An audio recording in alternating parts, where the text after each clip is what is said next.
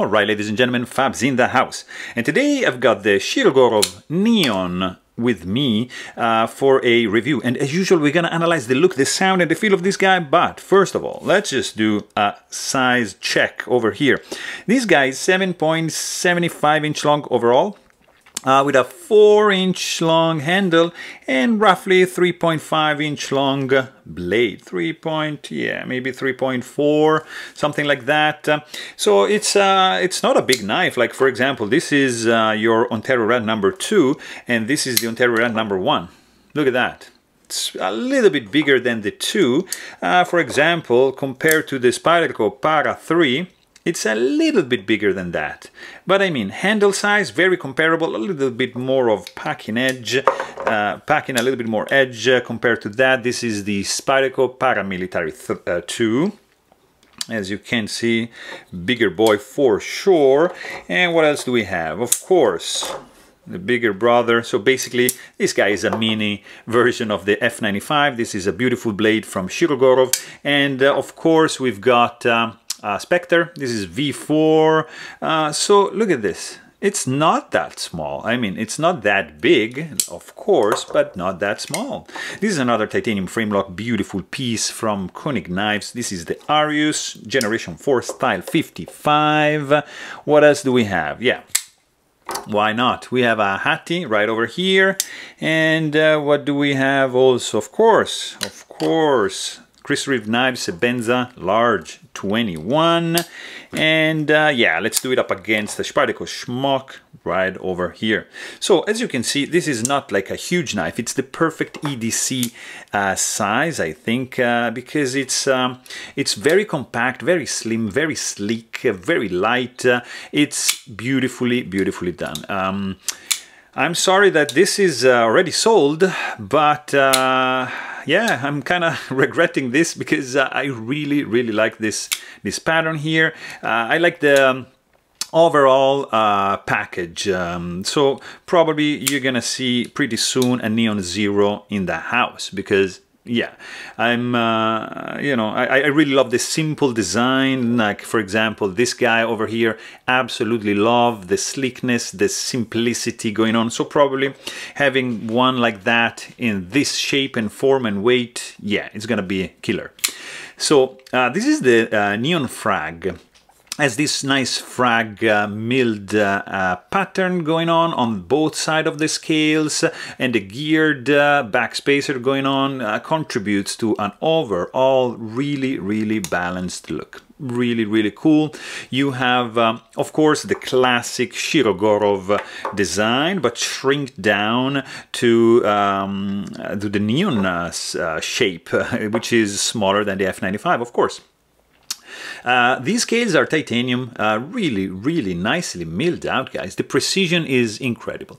You've got a nice uniform stonewash finish, bear logo going on over here, monkey edge logo right over there, and that's it. Basically, for the billboarding, you have nothing on this side and just M390 over here. So really nice and clean look. Classic lines, guys. Nice finger groove over here. You don't have the indentation for the lock bar like you find, for example, here. You see, you have this chunk sticking out. In this case, you don't. It's just like flush with this handle, but you have some milled out areas over here to disengage the lock bar, like so. You've got, of course, internal milling, nice skeletonization done on both sides to reduce the weight, internal chamfering going on, beautifully done. The flipper tab, it's a little bit different than what I love, which is this guy. In fact, you see, much different. We're gonna chat a little bit about this one later. Of course, you've got the new style jimping. You have the 3D mill titanium backspacer with integrated lanyard hole loop over here going on, really easy to access. And also the backspacer is a centering backspacer to show off how centered this blade is, and of course to protect the tip, your finger from the tip, because look at this, the actual tip of the blade is longer than the scale, so they had to do an external kind of backspacer going on over here to protect the tip. Look at that. Really, really cool. This actually reminds me of this one over here, where the blade is sticking out so much that they had to do an external backspacer kind of loop lanyard hole over there. So really, really cool, guys. You've got, of course, your lock bar insert in stainless steel to reduce or avoid completely lock stick. This lock face insert has an over travel stop, which is integrated. Really, really cool. And it's, of course, screwed in from the inside, leaving a very clean look for the lock bar. Really, really cool option. Of course, you've got the classic Shirogorov screws, which are, let's say, proprietary. You can use a dime or a nickel, so some soft metal coin to disassemble this guy, but I don't really advise that. You can use like a homemade tool, or you can get the tools that they are selling. So you have a couple of options right over there to disassemble this guy. Remember, this is running on multi-row bearings, which are not caged. So when you open this one, just be really careful not to lose anything. Pocket clip, classic 3D milled titanium stone wash, nice spring tension on this one.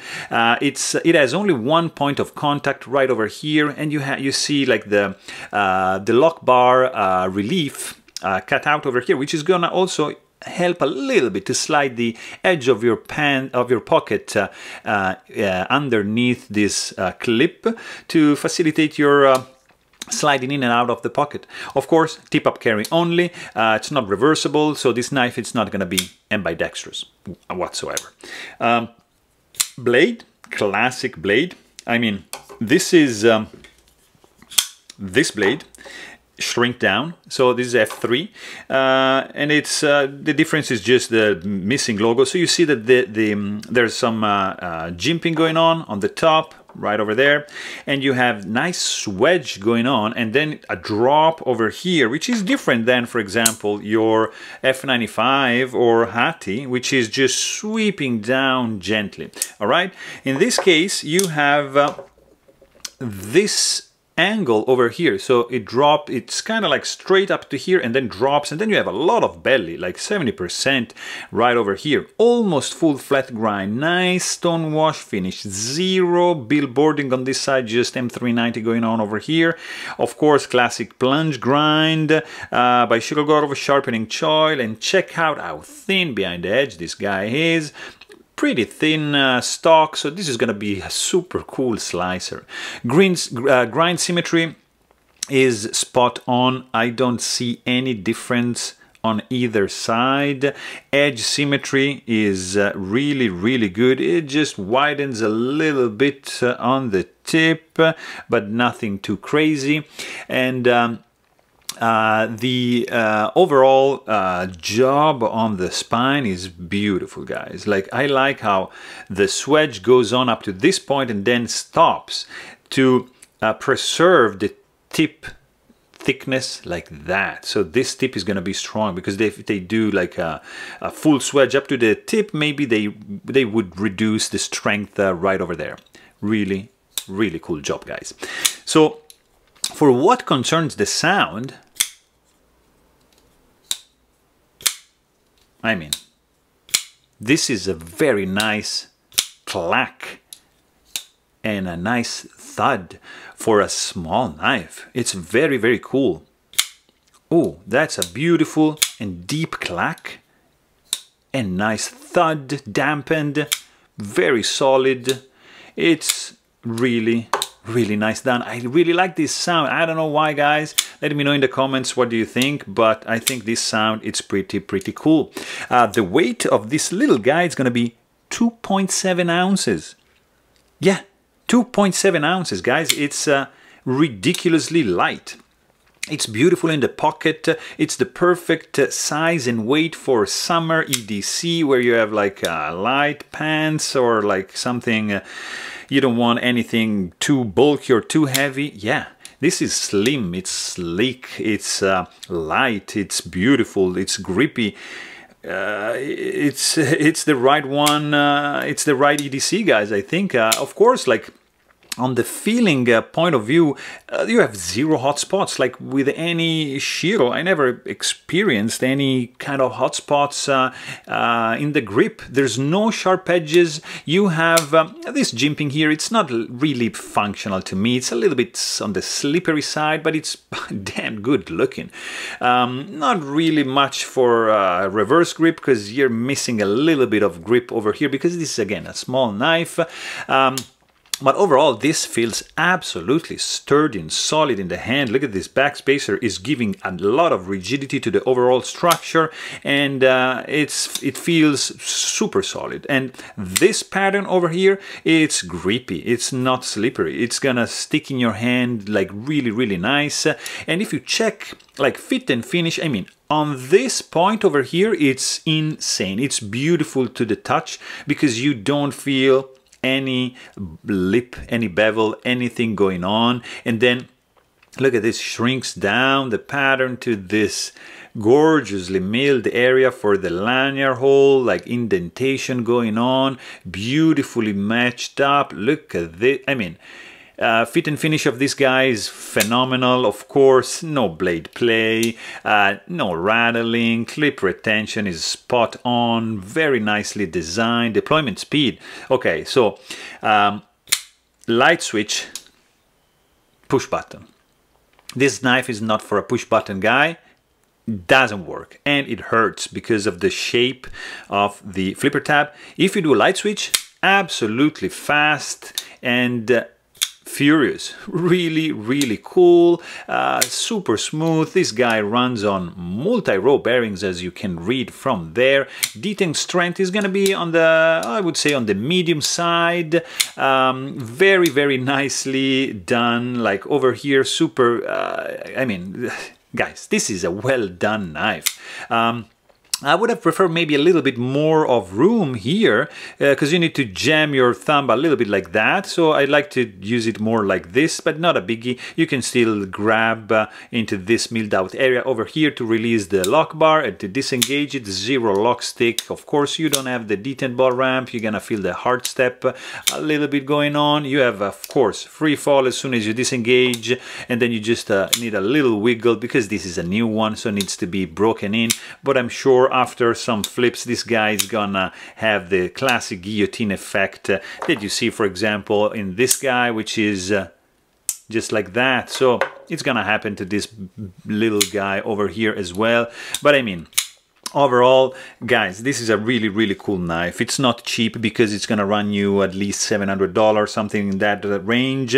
Beautiful looking, great fit and finish, awesome sound, absolutely outstanding grip, even if it's a small one. So it's a good one. I like this one. So there you have it. Hope you guys enjoyed this video. Please don't forget to subscribe. Thanks for watching, and stay tuned.